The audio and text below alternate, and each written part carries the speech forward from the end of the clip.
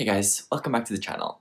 If you don't already know me, my name is Markos, and I am a prospective medical student for the next year starting in October 2020, looking to study in Cambridge University, and you can check out my video about the medical school journey I took in order to get that offer up here.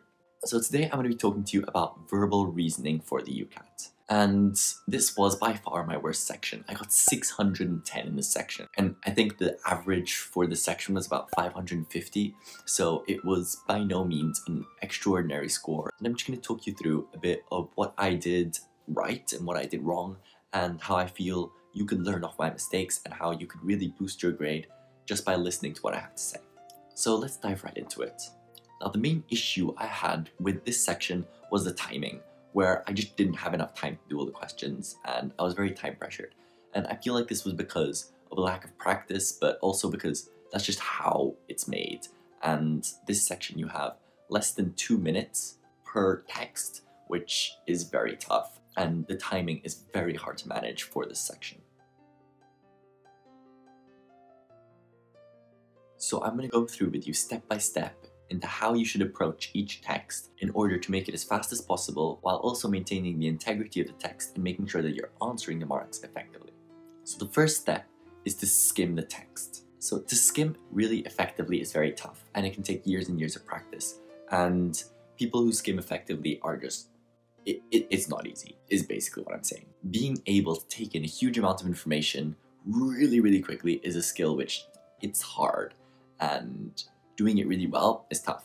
However, I didn't say you needed to do it well. I just said you needed to do it. Now, the main point of skimming is that you go through it and you take in the main topic or main topics for each of the paragraphs and you try to understand what the whole text is about.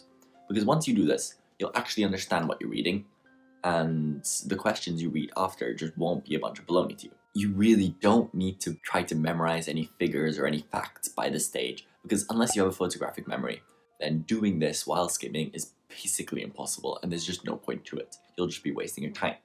So step 2 is to mentally map out the different topics that are within each section. So think about, okay, paragraph 1 is sort of talking about this, paragraph 2 is about this, paragraph 3 is about this, and finally paragraph 4 is about this.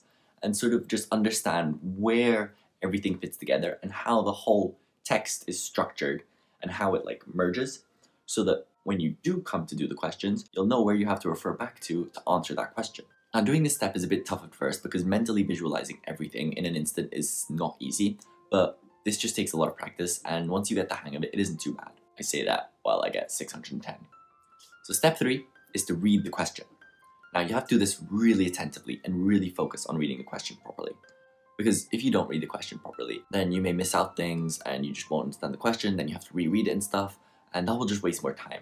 So what you have to do is just read it really focused and take your time with reading the question, because that's basically the most important part.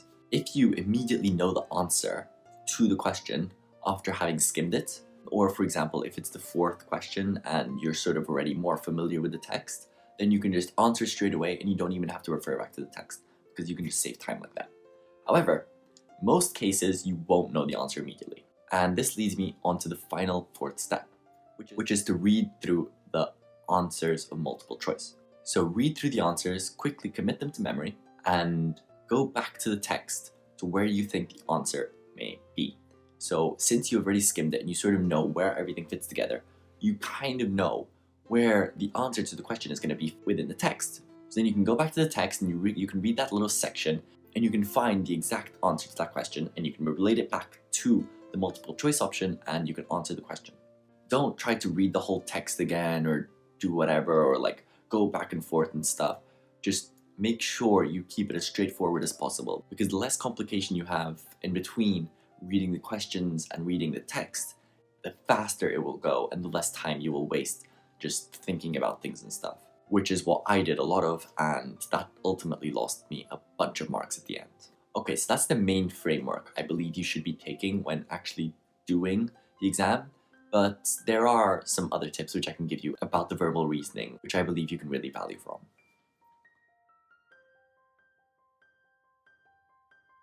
So the first tip is when you don't have the answer to a question. Now with the UCAT, I would typically tell you to make use of the flagging system and flag a question you don't know and come back to it later and stuff. However, this can't really be done with verbal reasoning because you just don't have enough time to be doing all the questions and then going back to all of your flagged ones and doing them, because it's just not feasible. Therefore, I would suggest while you're doing step 4 of the previous part, which I explained, where you read the questions, I would go to the text and do everything the same. And if you see anything which is more familiar or just feels right to you in the options for your multiple choice, then put that down and just go with your gut and try to make just basically an educated guess, because that's all you can do at that moment, because it is so tough to just try to think about it and go back to the text and stuff, because you're just going to lose a bunch of time, and that might lose you a few marks further on along the test. Then once you've made your educated guess, you can flag it anyway, because there's no harm in that. If you do have time at the end, then you might be able to even go back to it and see if you made the right answer, but typically you won't actually use that flag. So my second tip, lo and behold, is to watch the time.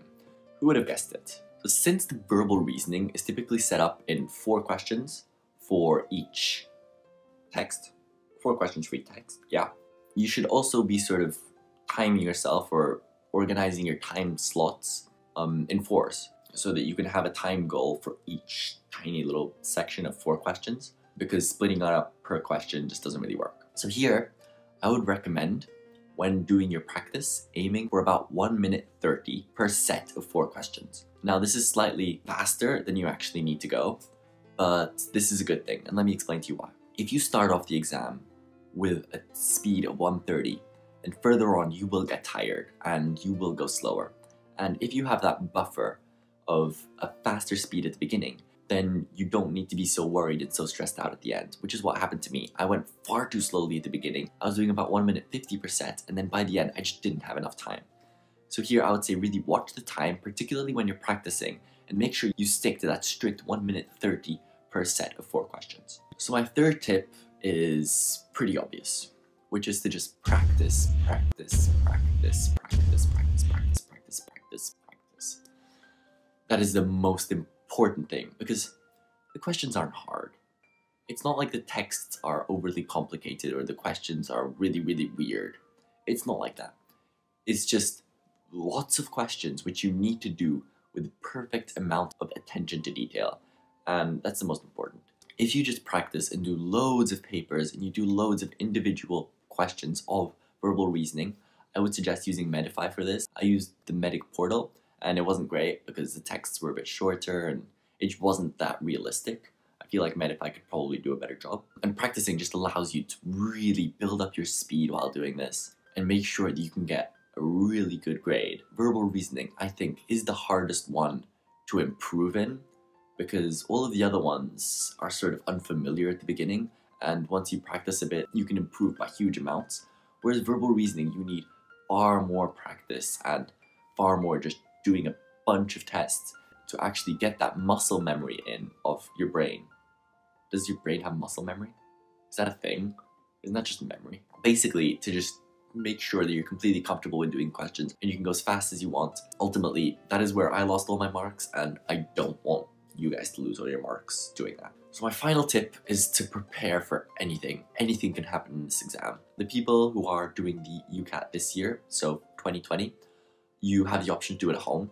I would highly recommend for you to do it at home, because when I did it, I went to a tiny little test center where I sat in a tiny little room with another person there doing another exam, and they gave me these really tight headphones which were supposed to cancel out noise, although there was construction and it did nothing. There was this tiny little computer screen which was horrible. By the end, I had very little time, so I decided I needed to start guessing. I tried to guess for a question, which I didn't even read the text, I just selected a random one, and it didn't let me. It gave me some error message, and I had 15 minutes left. And I was like, what the hell's going on? So I read the error message, and it says I need to scroll all the way down because the screen was too small. I needed to scroll all the way down to the end of the text for me to answer the question. By the time I had read the error message and selected it and clicked on to the next question, the exam finished. So I think I missed out on 3 questions at the end. So if this video provided you with any value, then please consider dropping a thumbs up and subscribing. It's free and you can always unsubscribe whenever you want to. That's all from me, and I'll see you next time. There's no stopping it now, there's no facing the heat. Can't fight it or drive it, now I'm down on my knees.